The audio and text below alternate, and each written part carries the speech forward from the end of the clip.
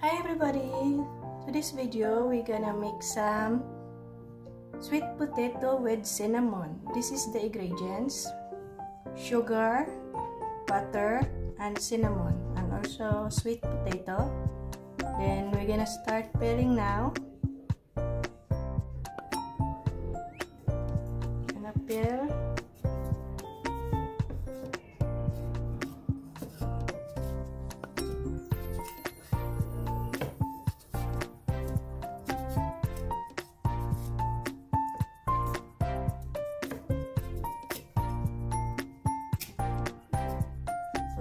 I make our potato get so yummy. It's affordable also, and everybody can try and cook this because it's very affordable for everybody. So I'm just recommend this recipe. You're gonna try this, guys.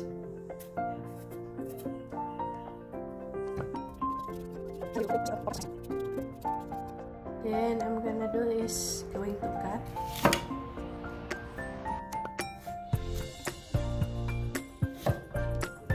That.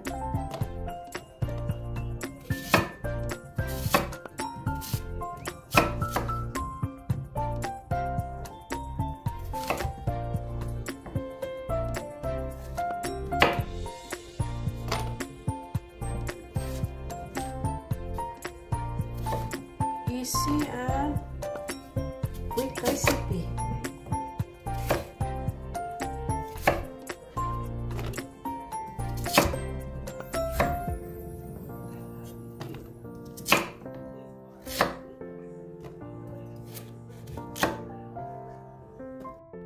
Then I'm done cutting. Then we're gonna prepare our cooking pan. Then because we're gonna starting to cook now. And cooking pan, we're gonna pour some water because we're gonna boil our sweet potato.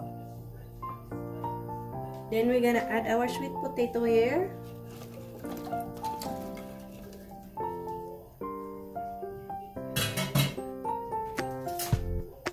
Then we're gonna wait until our potato is cooked and boiling.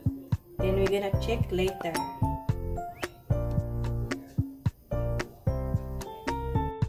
Our sweet potatoes basically boiling.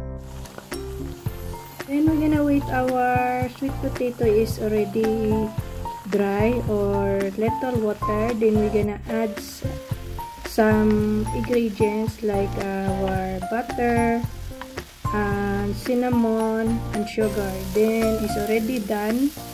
It's dry already. We're gonna add some butter. Then stir it until our butter is melted. Then after that, we're gonna wait a few minutes until our butter is already melted, and then mix together, and then we add some sugar, and then stir it again until our sugar is also done.